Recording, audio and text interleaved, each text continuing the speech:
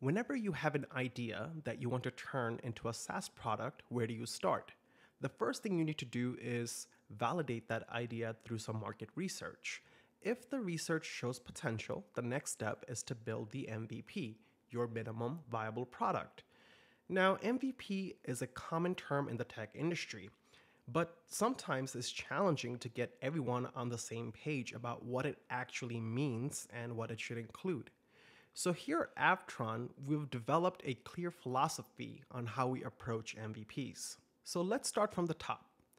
It all started with your idea. You've done some initial validation through market research. You've identified your niche. You've defined your target audience. You've also established your unique value proposition that sets you apart from your competitors. You also have a clear roadmap to guide you forward.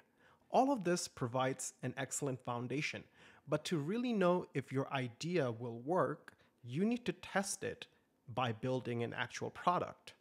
And product development can be expensive and resource intensive. It's crucial to minimize risk by avoiding unnecessary investment in unproven ideas. This is why we start with a validation phase. The version of the product that you deliver during this phase is the MVP. How long should it take to release your MVP? Well, it depends on the complexity of the problem you're solving. But remember, since we're in the validation phase, prioritizing speed to market is key. The sooner you get your MVP out there, the quicker you can start learning from real users. And it's important to understand that the MVP is not the final product. Think of it as a stepping stone, a way to learn and iterate based on real user feedback. Iterating on user feedback is the tried and true method to achieve product market fit. This is how you know with certainty that the product you're building meets the needs of your target market. Now, using the data that you've gathered, your niche, your target audience, your UVP, and the core problem that you're solving, you'll define the initial scope of your product by focusing on a minimal set of requirements.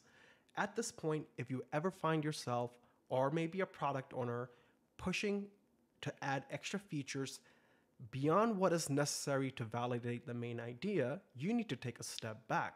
Because remember, you're just at the validation stage.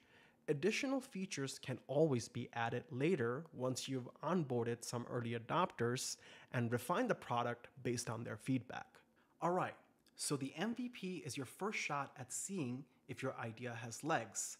So get it out there, learn fast, and iterate until you hit product market fit. And in the next episode, let's go beyond just theories.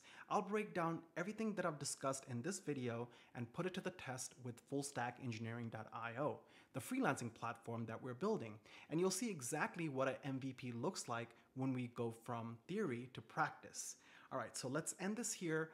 I want to thank you for watching, and I'll see you in the next one.